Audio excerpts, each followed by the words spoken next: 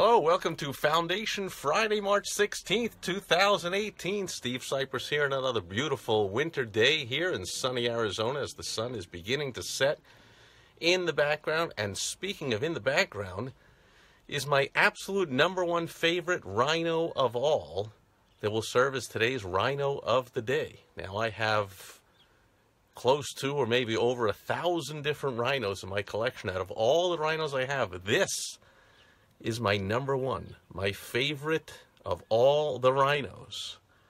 Been saving it for the right occasion, and here it is. Ba-boom! Check that thing out. How cool is that? This is some kind of a precious stone carving out of some kind of stone something or other. Rhino, I forget. I had a card with it when I got it. Has some outrageous price tag to it.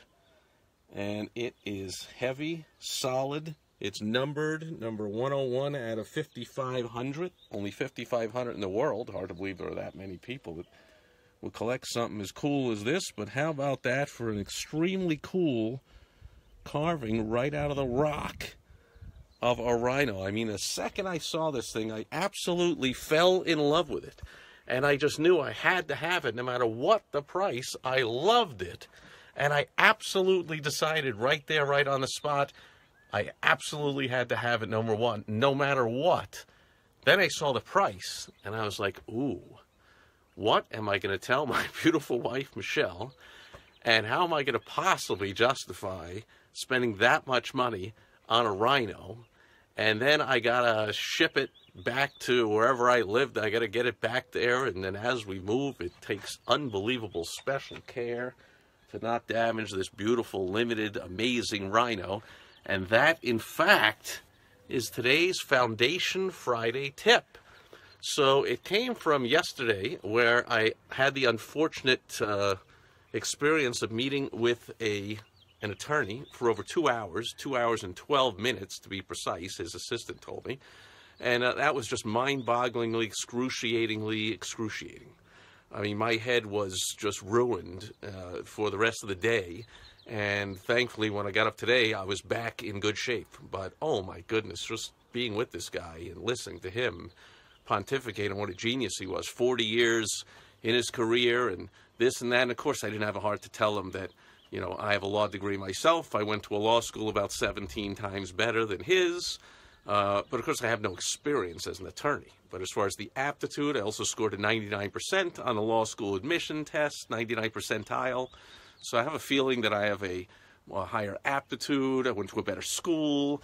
But he went off on pontificating all about all his legal genius and insights and whatever. And one of them not only struck me as interesting, and I almost burst out laughing, but my beautiful wife Michelle caught it as well, when he started telling us about when you go in front of a judge. And he said, you know, you would think, not knowing that, of course, I would not think whatever ridiculous thing he's going to say that your average person might. But he said, you would think that when you get a case in front of a judge, it's all about the truth and the facts and who's right and who's wrong, and it's not. You see, I know what almost nobody else knows. I know a little-known fact. I'm going to let you know let you in on an inside secret. Judges make their decisions based on emotion, and then they back it up with logic. So they come to an emotional decision, and this is where you have an advantage, because you have some emotion in your case, blah, blah, blah, blah, blah. And so if you can get the judge almost instantly usually makes a decision, and then goes through the whole rest of the trial, gathering enough evidence to back up a way to come out with his opinion to justify his emotional decision that he made almost instantly. That's a little inside fact I'll tell you about how judges make decisions. And my beautiful wife, Michelle, you know, had to contain herself from cracking up.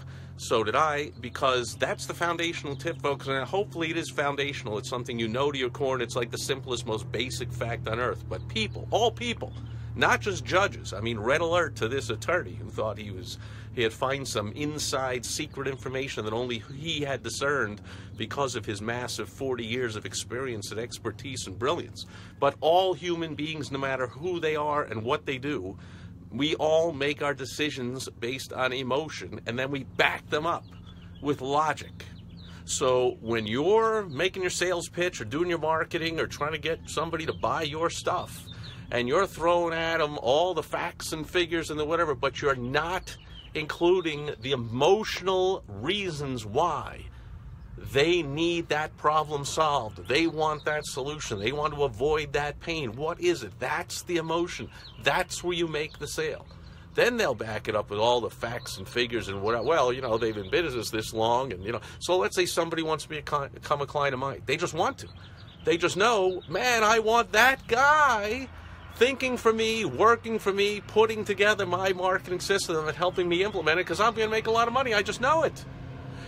And then they got to back that up and go, well, why do I know it? Hey, UPS guy, oh, it's not coming here. It's driving down the street. And a helicopter's going overhead. All kinds of things that happen.